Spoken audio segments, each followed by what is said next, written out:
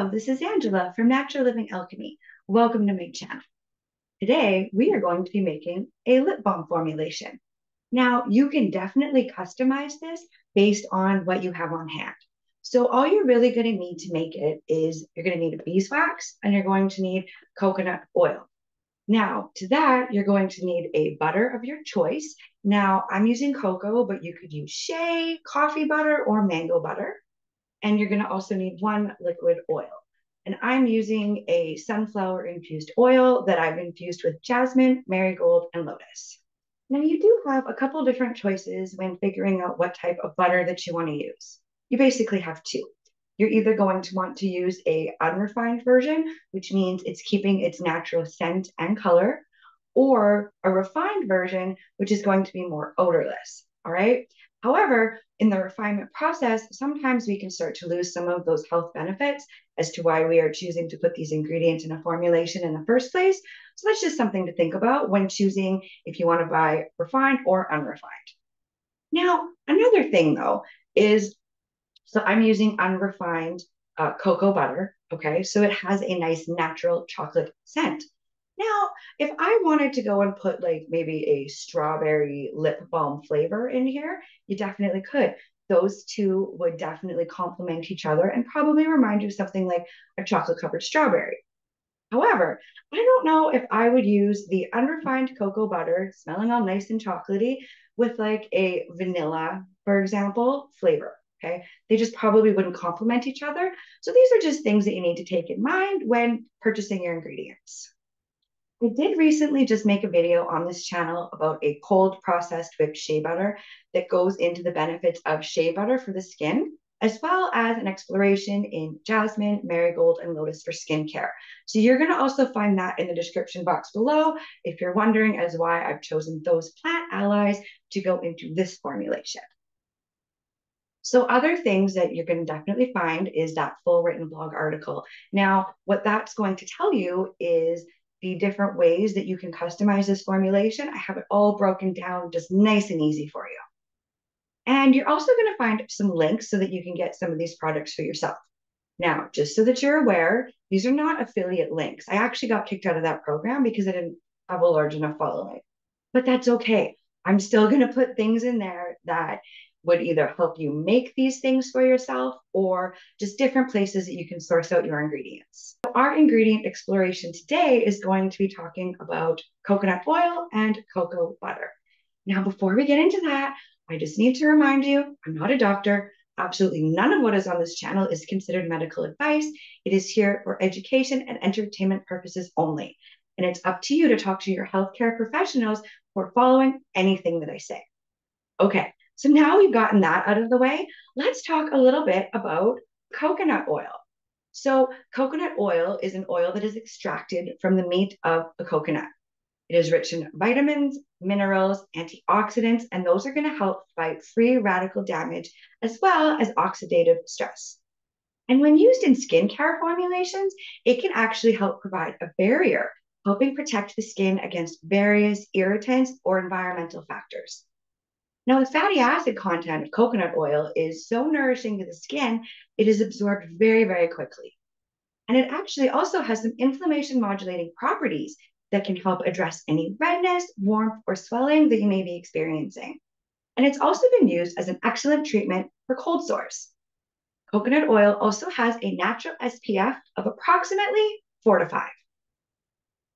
Now, let's talk about cocoa butter.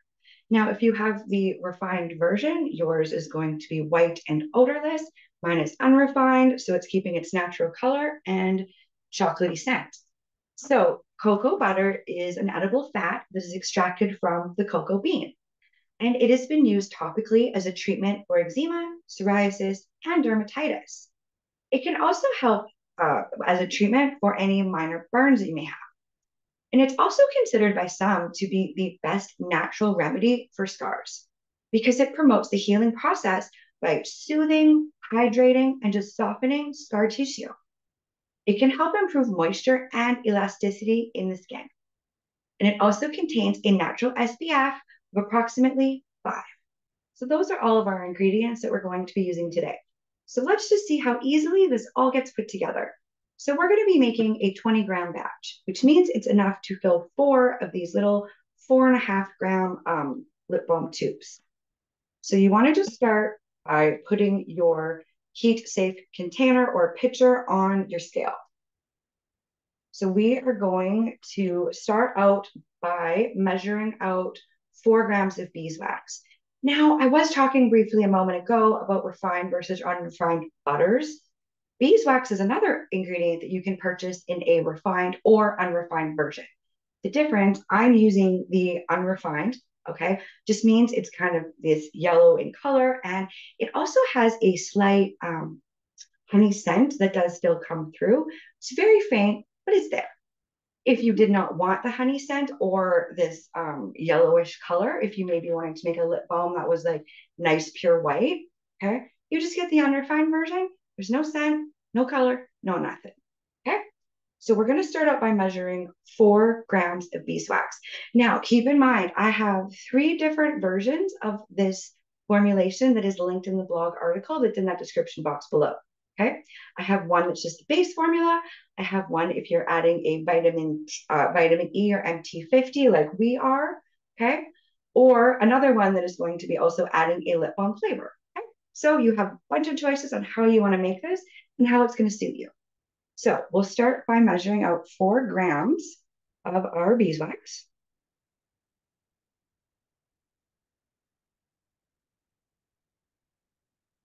And then you're going to make sure that you hit your tare button if you're mixing everything in your pitcher. So next, you're going to need your 3 grams of your butter of choice.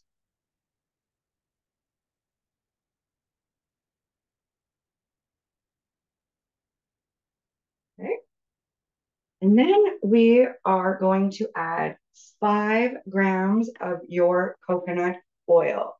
Now, it's hot here. Mine is pretty liquidy already. Okay.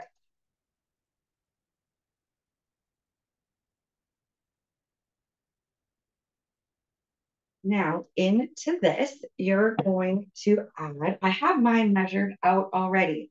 So you're going to need 7.6 grams of a liquid oil.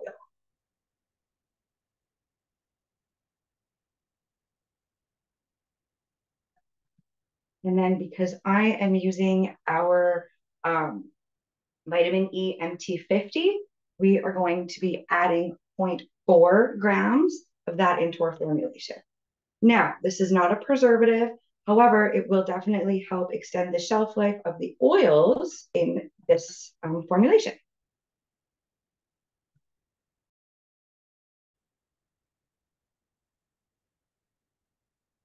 All right. So you're going to then take everything in your pitcher, you're going to throw it in your double boiler, and you're just going to let it all melt.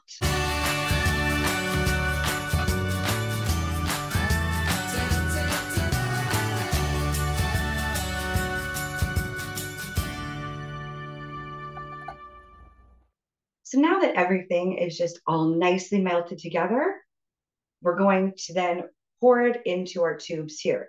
Now, you do need to work fairly quickly because this does start to set up pretty fast. So what I just like to do is leave the water bath on. Gently take your pitcher out. You're just going to want to pour it in here carefully.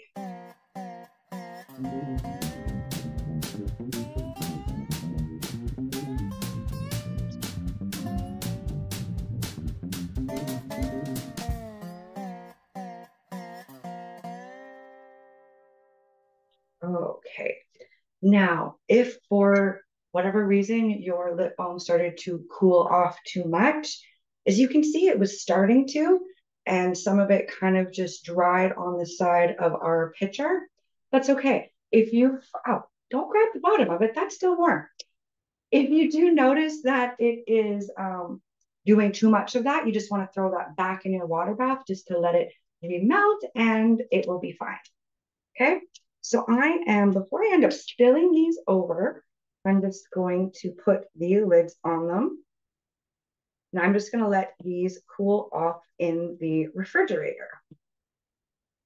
Now, if you were using something like shea butter instead of cocoa butter, you definitely want to make sure that you store it in the refrigerator to cool off, or else you run the risk of it getting grainy. I have this one here. I'm not sure if you're going to be able to see it, but it's grainy.